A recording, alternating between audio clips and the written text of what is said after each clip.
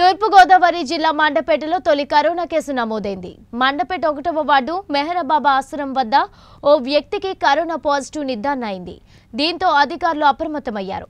రామచంద్రపురంలో corona సోకిన ఓ వ్యక్తి కుటుంబ సభ్యులకు పరీక్షలు జరపగా అతని కుమారుడైన ఈ వ్యక్తికి పాజిటివ్ వచ్చినట్లు తేలింది.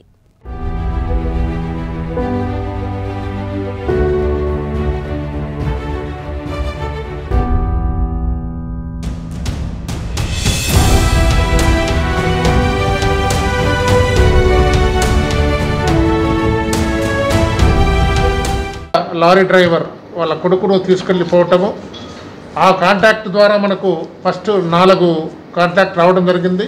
అందులో ఒక ముసలావిడ కూడా చనిపోవడం జరిగింది. దాని ఫిర్నల్ కూడా వైజాగ్లోనే మనం ఆర్డీఓ గారు అయితే మేమైతే కొంచెం శ్రమ తీసుకొని నిన్న దాని ఫిర్నల్ వైజాగ్లోనే రిక్వెస్ట్ చేసుకొని చేయటం జరిగింది. అయితే దర్దాపు సార్ చెప్తా ఉన్నారు, ఎప్పుడు కనీ విని రీతిలో మనం ఈ ప్రైమరీ సెకండరీ కాంటాక్ట్స్ చేసి దాదాపు ఈ రెవెన్యూ సబ్ డివిజన్ 1200 టెస్ట్ చేయటం జరిగింది. అన్నీ ఎలిమినేషన్ అయిపోతూ మనకు ఈ కలకత్తా కాంటాక్ట్ ఏదైతే ఉందో కలకత్తా కాంటాక్ట్ ద్వారా ఫస్ట్ వాళ్ళ ఇంట్లో కుటుంబ సభ్యులకు, తర్వాత వాళ్ళ మేనత్త ఇంటి ఎదురుగా ఉన్న ఒక వాలంటీర్కి రావడం జరిగింది.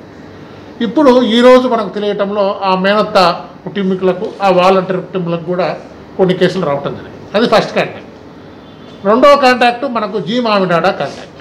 జీ మామిడాడలో చనిపోయిన వ్యక్తి ద్వారా మనకు రామచంద్రాపురం లింక్ ఏమంటే అక్కడ టీ మాస్టర్ అక్కడ 2 రోజులు పనిచేయటము, అతడు నిన్న షిఫ్ట్ చేయడం జరిగింది. అతని ద్వారా అతని కుటుంబ సభ్యులకు జరిగింది. ఆ జీ మామిడాడ కాంటాక్ట్ ఎవరైతే ఉన్నాడో చనిపోయిన అతని కొడుకు 9వ తేదీ మనకి ఇక్కడ నీలిమ ఐస్ క్రీమ్ పార్లర్లో వాళ్ళ ఫ్రెండ్స్ నలుగురికి ఓ పార్టీ ఇవ్వడం జరిగింది. జస్ట్ ఐస్ క్రీమ్ పార్టీ ఇవ్వడం జరిగింది. అందులో 4గురికి కూడా ఈరోజు నిర్ధారణ అయింది.